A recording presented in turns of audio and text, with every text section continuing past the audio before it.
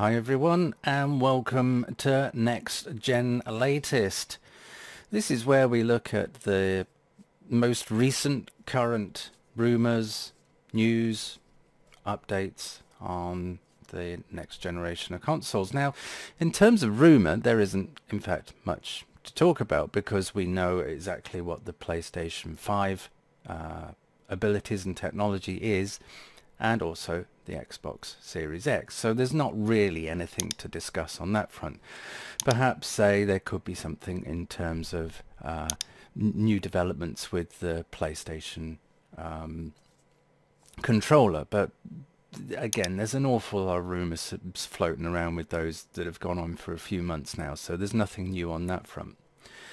I suppose what is on everyone's mind, mine included, is not only the virus that's going round, and I hope everyone is keeping safe and we're all hunkered down, and that your friends and family are well and you're looking out for your elderly relatives. Lecture aside, what all that virus craziness does suggest is that there may be a delay with the Xbox Series X and the PlayStation 5. It's kind of logical to think that that would happen, given that we're seeing just so many issues being, or businesses and deliveries and supply chains being affected by that. What Microsoft have stated is that their supply chain is back on track, and that the production of the upcoming Xbox Series X, with it being 99.9% produced by robots, very hands off, you know, that there isn't going to be a delay with the launch of the Xbox Series X, so they're not experiencing any issues.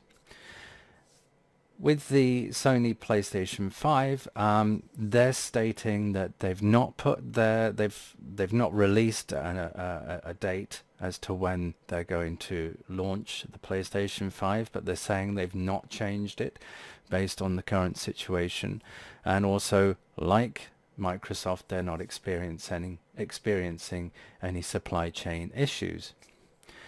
It is pretty safe to say that given the volumes that they will be looking to produce of both the PlayStation 5 and the Xbox Series X, that I would imagine that they're in production already. And that will be ramped up more and more as we get closer towards, you know, launch. So I would imagine they are in production already. So far, you know, there's not a huge amount to worry about. And for me, and for many like me, nerds and so on, it's something to focus on, to look forward to more than ever now. You know, it's kind of, it's a little beacon in the distance that I'm looking forward to. That's kind of sort of keeping us tech nerds going.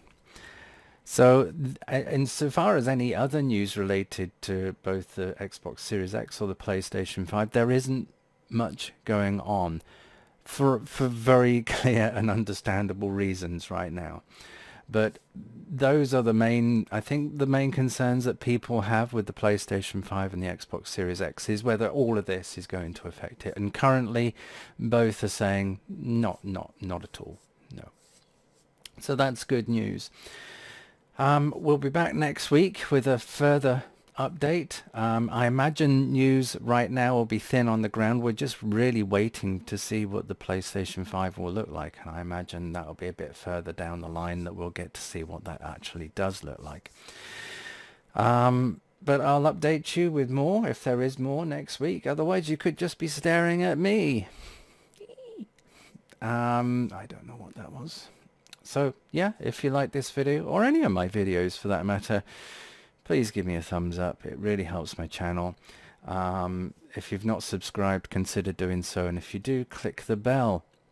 All of this helps because revenue on channels has dropped tremendously. Advertising that we share with YouTube has, from looking at my stats, it's about halved in about 3 weeks.